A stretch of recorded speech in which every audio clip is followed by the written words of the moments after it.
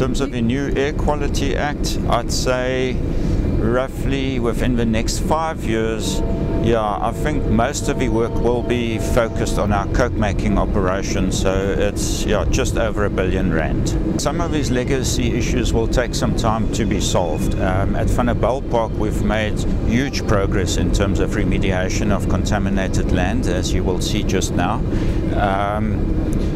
It took us a long time to get going as well, just to identify the right methods and the most effective methods. Obviously costs also had to be considered, and we're quite happy to say that at this stage, or now, we've actually found the right bacteria to actually utilize in treating some of the organically polluted land.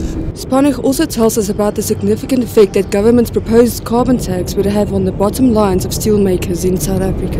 Well, currently the CO2 taxation proposal that was issued by National Treasury is not feasible, and it will actually have harsh consequences for our company from a financial point of view. And especially during bad times, the taxation figure will come close to our EBITDA figures.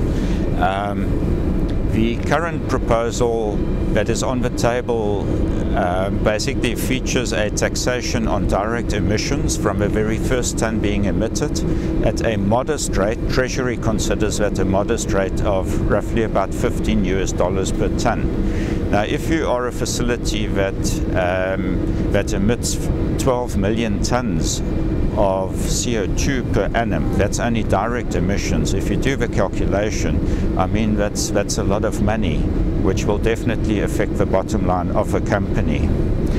We are busy having discussions with National Treasury to have the taxation system restructured. We are not against a taxation system, but it definitely needs to be restructured.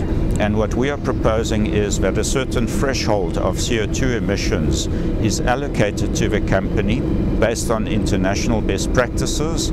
And should such a threshold be exceeded, then National Treasury or the government could actually tax us on such an exceedance.